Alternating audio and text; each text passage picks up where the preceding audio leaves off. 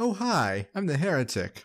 So in France, as part of government efforts to curb environmental degradation and to slow down global cooling, global warming, climate change, the state imposed an increase to fuel taxes, as in the gasoline for your car or the fuel for heating for your house. How are you during your winter anyhow, France? In the US, depending on your locality, gas taxes aren't unheard of. In France, however, and much of the Fourth Reich, the European Union, gasoline taxes account for a huge percentage of the overall price of gas. In France's case, about 60% of the cost of fuel is just taxes. As of November 19, 2018, gas prices in France reached 1.48 euros a liter, or roughly $6.32 a gallon. A fuel tax increase was scheduled to take place on January 1st, 2019. For the priesthood of statism in France and their friends in business, academia, and the media, this tax isn't a big deal. A slight increase in costs they can already easily afford.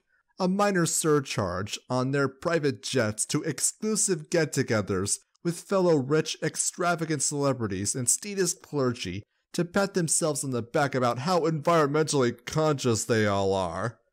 For people who live paycheck to paycheck, this tax is increasing the cost of getting groceries, the cost of dropping your hatchlings off at government school, or even getting to work.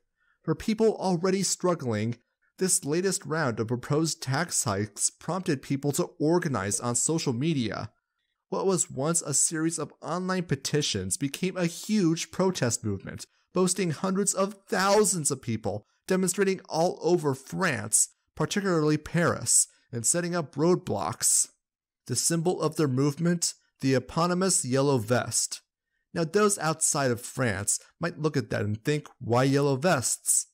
Well, under French law, all automobiles are required to have yellow vests and reflective triangles as a safety feature. Yeah, I don't understand it either.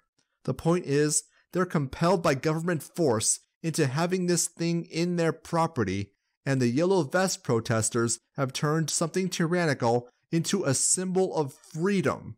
Demonstrators wearing them to their events, coming from all political persuasions, from communists to counter-economists and everything in between, all united to push back against fuel tax increases, and that's just the tip of the iceberg.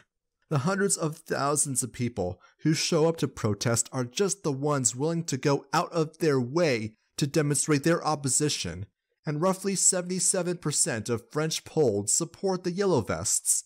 Typically, those who can't protest themselves but want to show solidarity will put the vest on the dashboard of their car, visible through the windshield. Interesting how the yellow vests are as popular as Emmanuel Macaroni is unpopular. As for the protests themselves, their strategy is to set up roadblocks around major metropolitan roadways and the countryside, blocking access to roads to effectively shut down France. Finance Minister Bruno Le Maire stated some industries have lost 15 to 50% of their revenue from these roadblocks. The strategy? Create enough pressure in the economy that the state is forced to give concessions to protesters. Initial demonstrations were met with police presence to keep the peace, but the police took off their helmets in a show of solidarity with the protesters, though later protests would turn violent late November 2018. In Paris, cars have been torched, stores looted, and the Arc de Triomphe, I'm probably not pronouncing that correctly, was vandalized. On December 8, 2018, 89,000 police officers were deployed to Paris to control any riots, and clashes were inevitable, having been instigated by both police and protesters in separate incidents. Hundreds of injuries are reported, and there are at least 8 confirmed fatalities. Police have deployed water cannons and tear gas to disperse the crowds, and there have been at least 400 arrests thus far. Although roadblocks do exist in rural areas, they have largely been left ignored, and most of the drama has taken place in Paris. Inspired by their example, The Yellow Vest movement has spread to Belgium, Greece, the Netherlands, and the UK, as well as the US and Canada. Obviously, they aren't protesting Emmanuel Macron in Greece. In the UK, the Yellow Vests oppose the Brexit deal UK Prime Minister Theresa May that is a Brexit in name only. In Canada's case, they oppose carbon tax policies supported by Prime Minister Justin Bieber. Belgium has seen significant protesting in the wake of Prime Minister Charles Michel signing Belgium up for the UN Global Migration Compact, which would open Belgium's borders indefinitely. The protesters even managed to drive the Prime Minister into resigning from office. Some Yellow Vesters want the borders shut down to stop the waves of third world migrants into their country. Some want a minimum wage hike, an end to austerity, across-the-board tax cuts, tax increases for the rich. Their demands are as wide and varied as the individuals who make up the group. Suffice to say, the example of the French people has inspired others across the Western world to express their grievance to the priesthood of statism. So how has the government responded? The Yellow Vests' initial demands were for the repeal of the gas tax hike. After several weeks of trying to stand his ground, in early December, Macron caved and offered to suspend the implementation of the tax hike for 6 months. Yellow Vest protesters did not accept this and redoubled their efforts, calling for a total repeal of the increase, even escalating their rhetoric and demanding that Macron must step down from power. Now, the protests in France are a grassroots movement. Though it organized on the internet, it is a decentralized organization with a very loose leadership structure at best. I can scarcely call it an organization. Statist political entities such as Marine Le Pen and her National Rally Party, formerly known as National Front, have attempted to affiliate themselves with the Yellow Vests to no effect. Their core message is opposition to fuel tax hikes and Emmanuel Macron. Other policy positions such as agorism, opposition to migration, or hiking up the minimum wage are simply policy preferences of individual members. Though here's something that's particularly funny. As elitists around the world are competing with each other on who can be the most out of touch with their tax cattle, the French priesthood of statism has started investigating Russia! In connection with the Yellow Vest protests.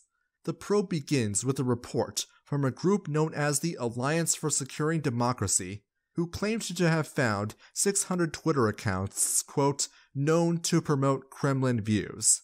Of course, what those pro-Kremlin views are, I don't know, but the source is dubious. The Alliance for Securing Democracy is a unit of the German Marshall Fund, a globalist neocon NGO known for doing exactly what Russia is accused of, namely, meddling in foreign nations and foreign elections. Naturally, the French statist priesthood is grabbing onto anything to avoid having to look themselves in the mirror and admit their overreach into the lives of their people has caused all this. As time has gone on, the state's response to the Yellow Vests has become increasingly ruthless.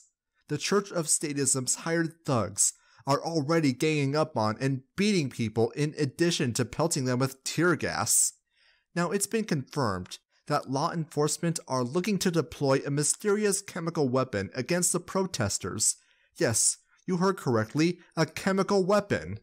I couldn't find specifics on what it was, but we do know is that it comes in powder form, can be dispersed from vehicles around an area covering roughly 10 football fields, and has the effects of tear gas, except 200 times stronger.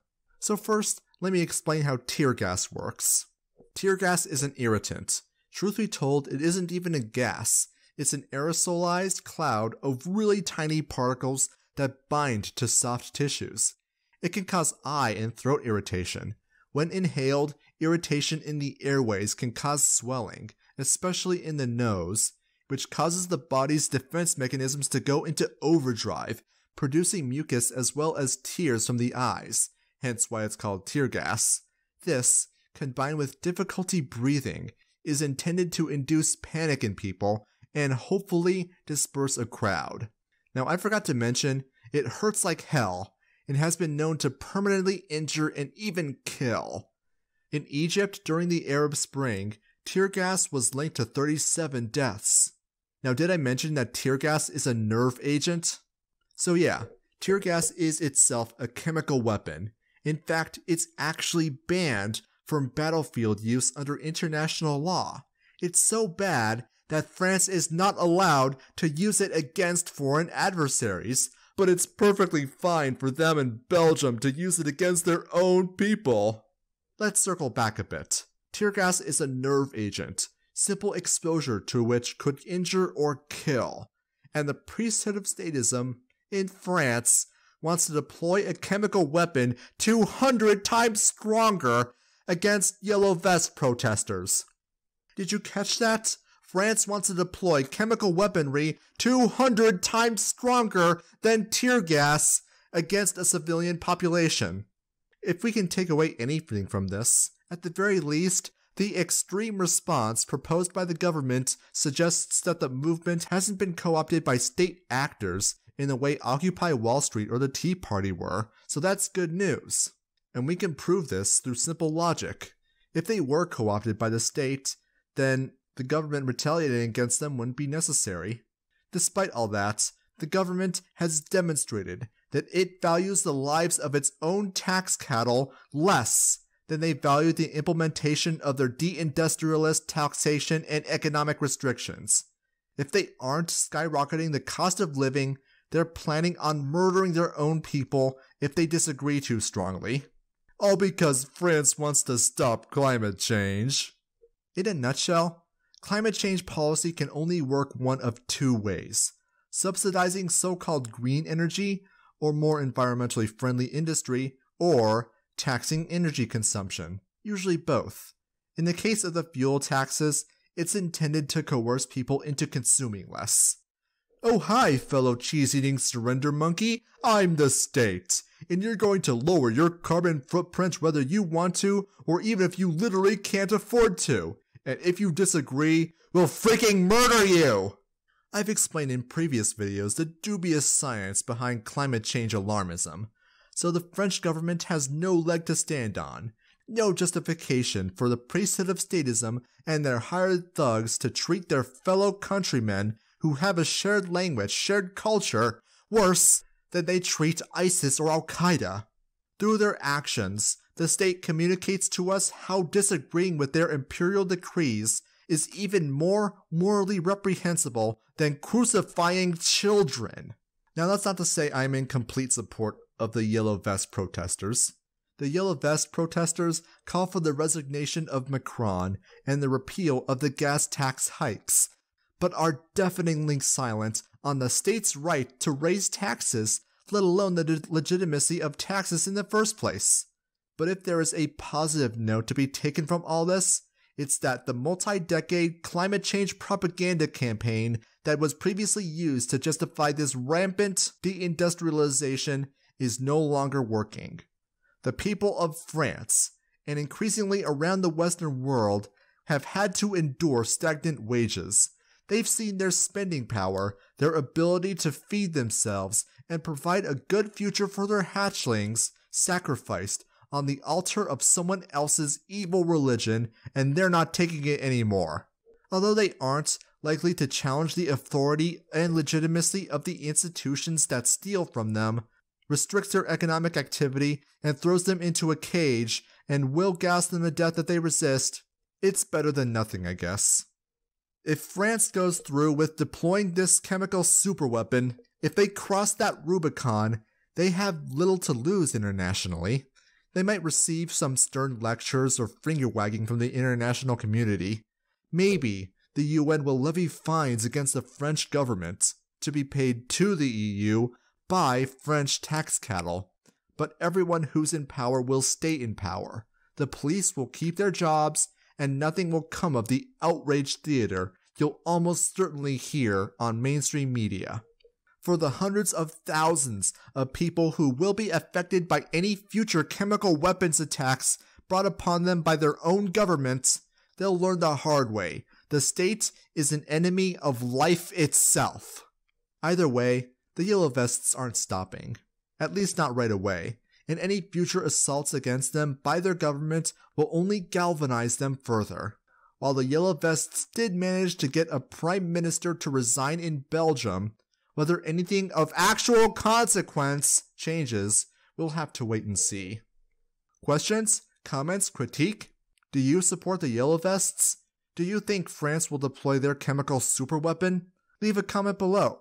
Support me on Patreon. Like, share, and subscribe to become a heretic today.